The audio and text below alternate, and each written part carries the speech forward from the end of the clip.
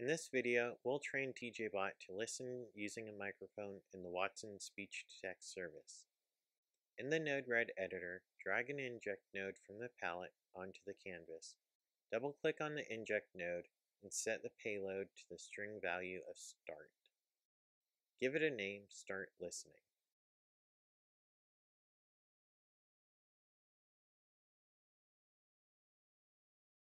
Add a second inject node, this time setting the payload to the string value of stop. Give it a name, Stop Listening.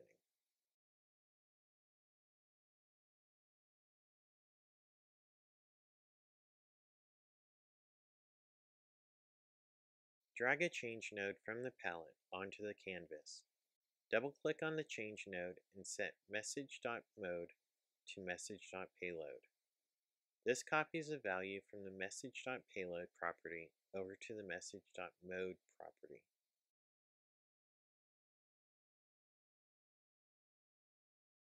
Drag a listen node from the palette onto the canvas. Double-click on the listen node to configure it.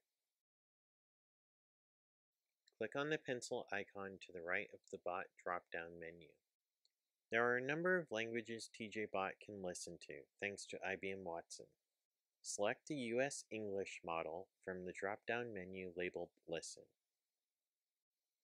The Listen node uses a Watson speech-to-text service. We need to get these credentials from IBM Bluemix before we can use it. Click on the icon next to the speech-to-text heading. I'm already signed into my IBM Bluemix account. Create your account at bluemix.net. You can change the service name or leave it as is. Click on Create.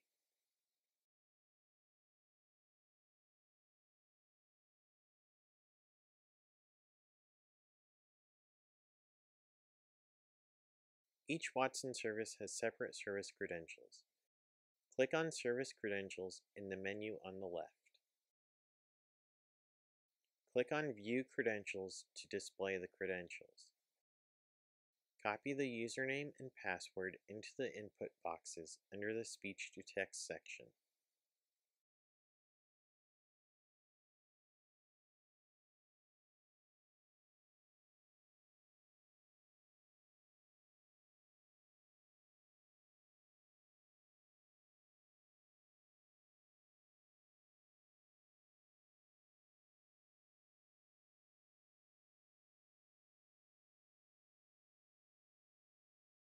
Add a debug node from the palette onto the canvas.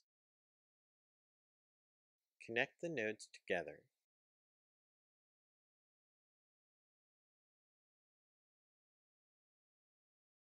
And click on the Deploy button in the top right corner of the Node-RED editor.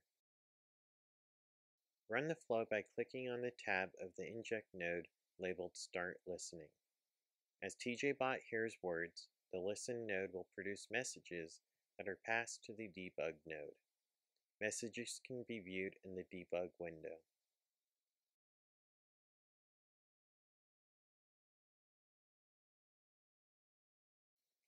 To make TJBot stop listening, click on the tab of the inject node labeled Stop Listening.